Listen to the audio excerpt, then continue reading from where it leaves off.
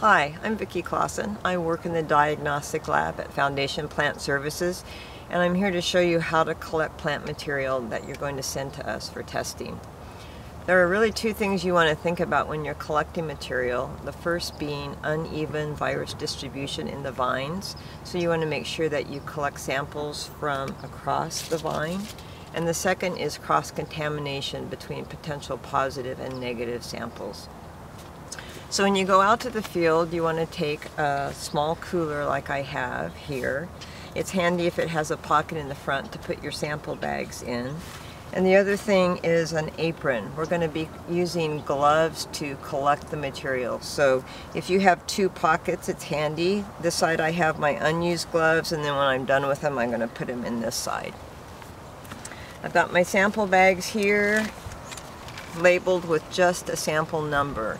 So when you're collecting samples, make a spreadsheet that has just sample 1 through N on it, and then any location information that you want on that spreadsheet. But on the sample bag, we just want the sample number. So I'm going to put a glove on my right hand. I'm right-handed, so I'm going to be collecting the leaves with my right hand. Open the bag. It's good if you use bags that are this shape, because it accommodates the longer leaf, and we also like to have it be closable. So this has a Ziploc closing at the top.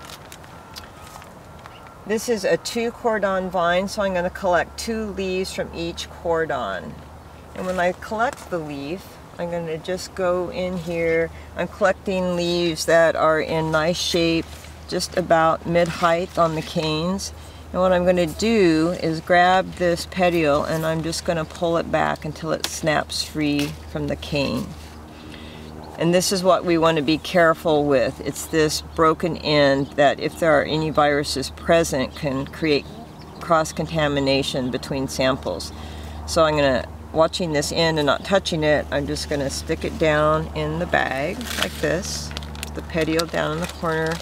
Then I'm going to select one more leaf from this cordon.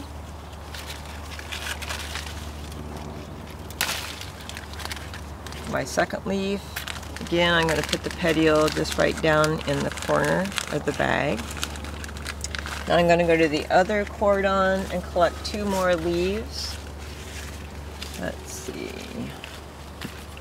If they're all about the same size, that's handy for us.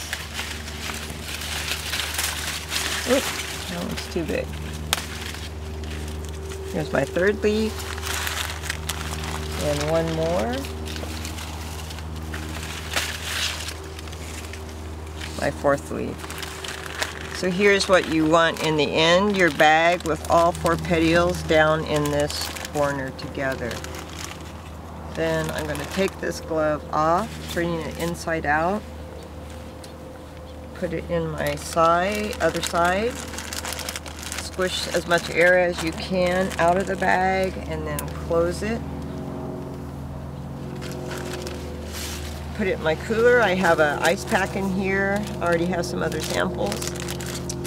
Put that in, and then get my next sample bag and do the same thing.